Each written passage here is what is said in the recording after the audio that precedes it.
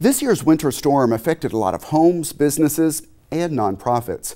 Brighter Tomorrows works with survivors of domestic and sexual violence. One of its shelters, along with an administration building, sustained a lot of damage. Development Director Crystal Moore is here to talk about that and more. Thanks for being here, Crystal. Thank you for having me. And let's start with that storm damage. How bad was it? It was pretty extensive. We unfortunately at our one of our shelter locations had major damage. We had the pipes burst in the attic and unfortunately caused our second floor ceiling to cave in.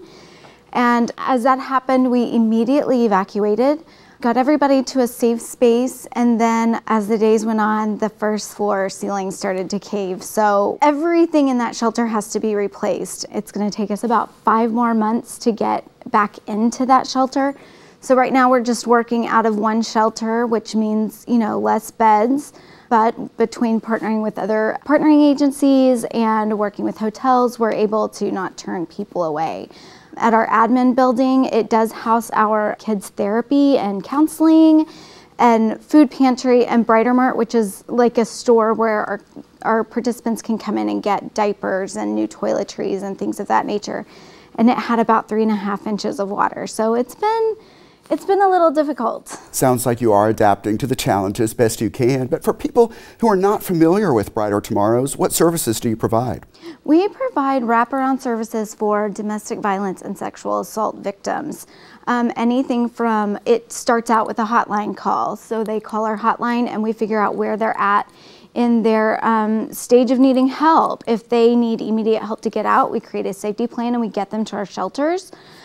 Some just need some counseling or they need housing. So once they get into our shelter, we work with making sure that they get all of their paperwork, and then we start working on long-term help. So they go to counseling, they get legal services, and then we can put them into transitional housing or rapid rehousing, which allows them to get out of the shelter and back on their feet before, so that we're not just throwing them out there, putting a Band-Aid on a bullet hole. We're doing wraparound services so that it just is going to help them stay out of that abusive relationship long term. Most domestic violence victims go back 7 times on average. And so by doing the wraparound services, we're hoping to keep that way, way lower.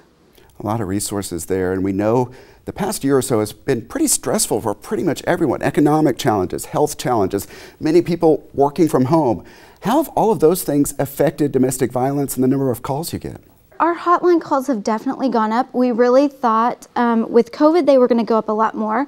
However, at the beginning they went way down, and we realized it's because everybody was quarantined and victims were not allowed to get to a safe space to where they could call for help. Their abusers were at home with them and in the same room. So now that things are opening up, we are definitely seeing a much larger amount of calls. And so we're expecting that to go up. Our numbers are going up. It's, now that kids are back in school, we're seeing the child abuse numbers going up because teachers can report. So it's unfortunate, but we knew it was going to happen, and we're just glad that we're able to provide the services to help. So what are your biggest needs right now? Right now, our biggest needs, we can't get into our shelter for 5 months. It's monetary needs. We have to replace everything in that shelter.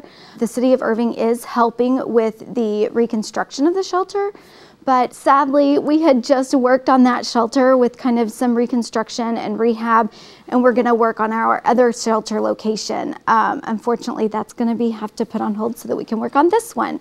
So monetary donations, furniture, we are fast tracking these families into housing from our shelter, but we have to have furniture and household goods for them to be able to move out.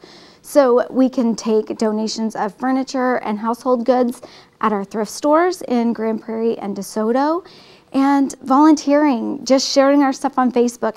It can be little, it can be big, just we need the help. We need the help. It's been a little bit stressful. And we have had the website on the screen for people to reach out for more information. Crystal Moore, thanks so much for being here. Thank you.